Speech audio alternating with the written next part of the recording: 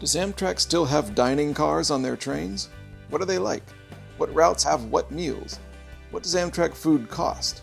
What are the hours and the rules? Can I bring my own food and drinks? Hi, I'm still Jeremy.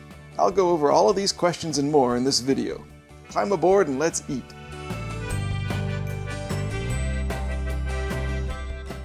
There are basically two ways to eat Amtrak food.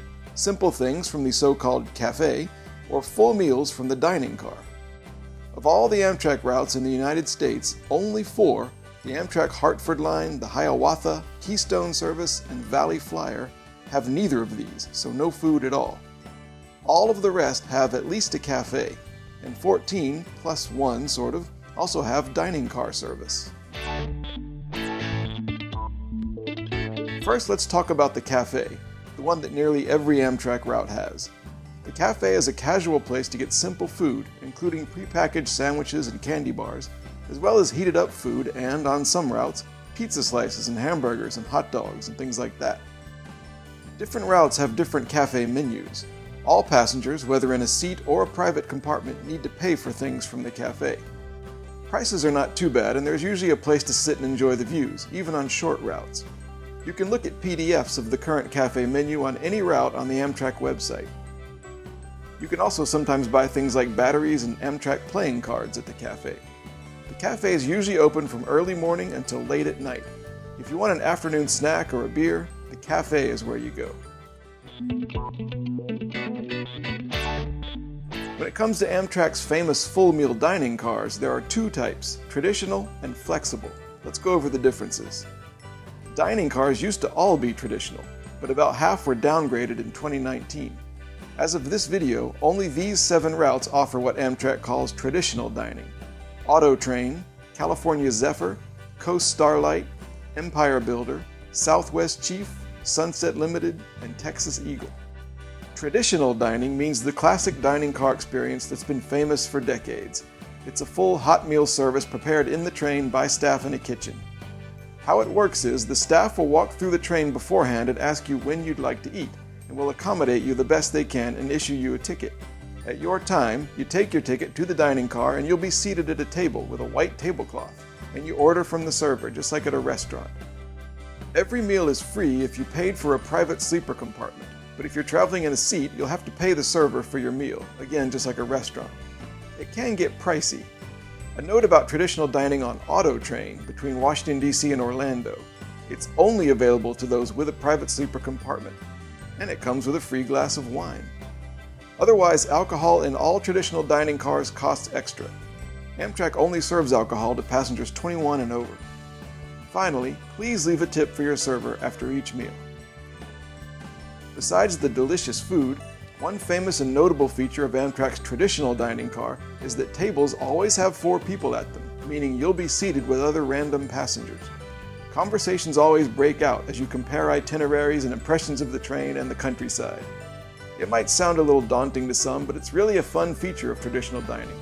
Making temporary new friends is part of the Amtrak experience. The other type of meal service is flexible dining, which was introduced in 2019 as a replacement for traditional dining on these routes: Capital Limited, Cardinal, City of New Orleans, Crescent, Lakeshore Limited, and Silver Meteor and Silver Star, so most of the eastern long-distance routes. You might remember hearing news stories in 2019 that Amtrak was discontinuing its dining cars. That made it sound like no food would be available on any routes nationwide. But in fact, the only thing that changed is the type of meals and the seating on these 7 routes. So what is flexible dining? It's sort of a cross between traditional dining and the cafe, but it's only available for passengers in sleeping compartments, not coach seats. The quality of the food in flexible dining is a step up from the cafe, but not nearly as nice as a traditional dining car. Flexible dining meals are prepackaged, fresh enough, but merely heated up on the train. You can eat anytime you want in the given meal hours, since you aren't ordering anything to be prepared, just selecting from a stock supply. You can opt to be served in your room, or you can sit in the flexible dining car, which has no tablecloths and no assigned seating. The car is actually open 24/7, so even outside meal times, you can hang around there. But again, only if you're staying in a private compartment. Basically, it's the formality and forced dinner companions of the traditional service that were done away with in flexible dining. But so are the beloved higher-end food options. On the other hand, one bonus of flexible dining is that the first alcoholic drink of your journey is free. This situation is true as of mid-2020, and I'd recommend trying to take one of the routes that still offer traditional dining whenever you can. For all anyone knows, all overnight Amtrak routes may be converted to the less personable flexible dining in the future. Get the traditional Amtrak dining car experience while you still can. The hours for both the traditional and flexible dining service are the same.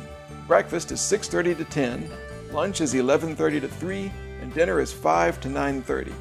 Hours are based on local time zones and may be adjusted due to delays. So, who exactly can use the meal service? Anybody on board at the time? Well, it depends on your original boarding time. You must first board by 9:30 a.m. to be eligible for that day's breakfast, by 2:30 p.m. for lunch, and by 8:30 p.m. for dinner. Once you're on board, you can eat every meal until you get off. One route, Acela, which links Washington, D.C. and New York City, has its own unique food system. The Cafe Acela is available to all passengers and uses Amtrak's Corridor Cafe menu, while passengers in first-class seats can also order from the first-class menus, of which there are 3 that rotate every 2 weeks. Again, you can see the menus on Amtrak's website. Cafe Acela items cost extra, but the first-class menu is all free. There's no dining car, so you eat at your seat. There are some options on some Amtrak routes for specialty foods. Basically, you can get kosher food and vegan food. Vegan meals are available on all routes that have either traditional or flexible dining, and you don't have to give any advance notice. Just tell the server at mealtime. Vegan meals are also available on Acela, where you do need to give notice, at least 24 hours before your train leaves its original station. Even cafes on some routes also have vegan choices. Kosher meals are available on all overnight routes, plus in first class on Acela. You must notify Amtrak 72 hours before your train leaves its original station to get a kosher meal, except Acela First Class, which only needs 24 hours notice. There's no extra charge for kosher meals except for coach passengers on Auto Train, who have to pay $40. Note that Amtrak also offers a Passover kosher meal. Other special food requests, low fat, low cholesterol, low sodium, gluten-free, wheat-free, peanut-free, and other foods for those with allergies, are not offered by Amtrak. They say that some of their regular foods might be appropriate in some circumstances, so check with the actual menu on your route. The worst case scenario is you'd have to bring your own food. And about bringing your own food, that is allowed on Amtrak trains. The rule is you have to eat and drink such food in your seat or private compartment, but not in the dining car or the cafe. You can take it to the upper deck of the Superliner observation car, though. Passengers in sleeper compartments can drink their own alcohol in their rooms, too. Amtrak also can't heat up any food you bring and can't store anything in a refrigerator for you. Passengers with disabilities can opt to be served in their seat or bedroom, or if using a wheeled mobility device, may be able to move to the dining car at a stop beforehand. Ask the staff when you board. If you ride an Amtrak train, you won't go hungry. Whether you're eating in the cafe or with either the traditional or flexible dining service, food and drink is an important part of enjoying your trip. Again, I'd advise you to try all types, just to have the experiences before they change or go away. Always check the Amtrak website for the latest on menus, times, and prices, because things do indeed change. Enjoy your food.